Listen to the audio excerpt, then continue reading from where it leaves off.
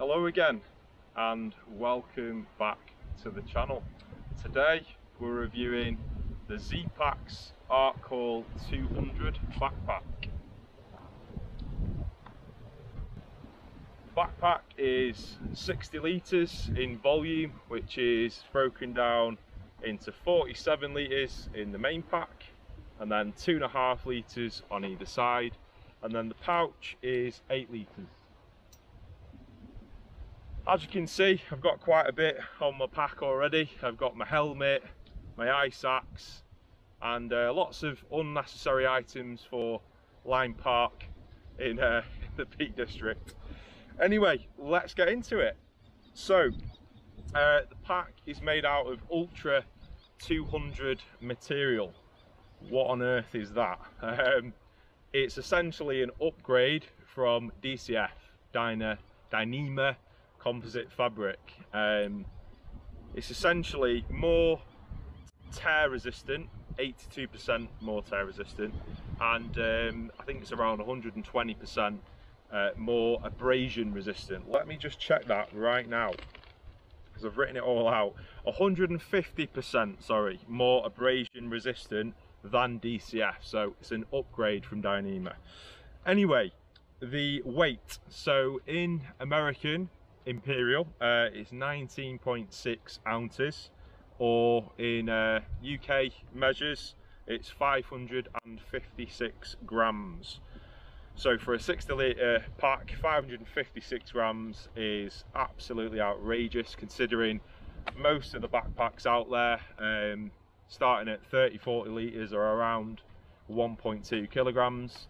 And then if you're going up to 55-60 litres, it's about 1.5 kilograms. So yeah, it really is super lightweight. It's not hydration compatible. It is ventilated, so here you can see there's obviously, well, I can fit my hand. I can literally fit my hand through the back there, which is awesome for ventilation.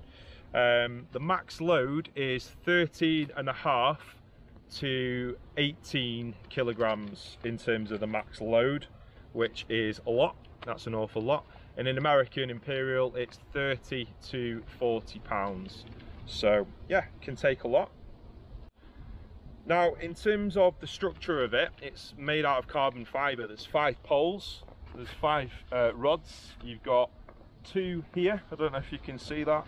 Hopefully my trusty cameraman will help. You can see 1 rod there, and then also 1 rod here, and then there's 3 down the middle, basically. So that's like the structure of it. Yeah, so I absolutely love this backpack, and yeah, it's kind of like, well, who would actually buy this backpack? Because the retail is $3.99 US, which is a lot of money. So if you don't do anything but hiking and camping, yeah, it's worth the money. But if you're just a casual walker, then it's a big no-no, in my opinion. In UK GBP, it's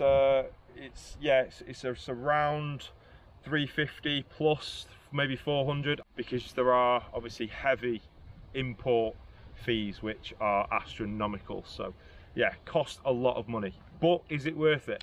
Well, for someone like me who does really long hikes, does camping, absolutely loves it, yeah. Features. Right, let's look at the actual pack now and go through some of the stuff on it. So as you can see here, you've got daisy chains. Zpacks actually do a water holder that goes there and there. I've got the Go pods, which I'll put a link in the description below, and I also have the chest pod from which I connect here, and that just connects up, and I use that as well. So because of the daisy chains, you can kind of just use it for whatever, really. So I absolutely love it. The hip belt, so hopefully you can see the hip belt. It's not completely disappeared into my belly just yet. But yeah, hip belt, really comfortable, hugs all the way around, super duper comfy. And if you can see, you've got lots of cord around here, fits my walking poles. On this side, you've got my water bottle. It's quite difficult to pull it in and out, but it is possible. But yeah, that's everything there. Let me show you the front. So the roll top. There we go. Roll top.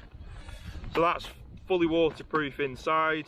I'm going to take the helmet out as well, just to sort of show you how much space there is in here. You can see there I've got a map. I keep all my food in here. That's like a dry bag from Osprey, that goes in there. This is where my crampons are, so just use this dynamic cord, take the crampons out pretty easily. So yeah, I'll show you inside as well. I will show you inside. So I've got like my sit mat, and that's the material inside. You can see it's really, really waterproof. Do that back up now. The conditions have changed. Hail / heavy rain. Put my helmet back in. So yeah, hope you enjoyed the video. If you did, drop us a comment, hit the like button and subscribe. And until next time,